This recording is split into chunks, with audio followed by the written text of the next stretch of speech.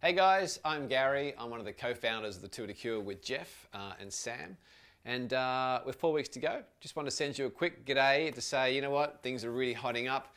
We have got, since 2007, we've raised well over $2 million now in our fight against cancer. And this year alone, at this point, as of last night, we're about 600 grand towards our goal of being Australia's first charity ride to raise $1 million in just 10 days with you guys on board.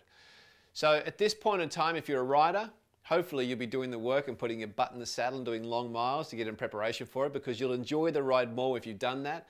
And we're hoping as a rider you've approached your 10 grand, because it's critically important that every rider hit that target. If you're in the crew, looking forward to seeing you all. A lot of the guys I haven't met yet, you've got your own goals, you know what you need to take care of, and you've got to do your part, because as a team, we've got 100 people on the road, we've got 17 vehicles. We've got Channel 7's Mike Beretta doing sunrise sport from the road every morning. As part of the show, he's doing 6 crosses a morning live. We've got a documentary crew making a 60-minute documentary which will hopefully run on free-to-air and paid television later in the year. They'll be on the road with us. We've just signed a contract for an 18-wheel semi-trailer. This thing is absolutely huge. That'll be our command center for PR, promotion, and operations. It's got a mahogany boardroom table in it, for God's sake, 5 LCD screens. This thing is going to be wicked, and it's orange.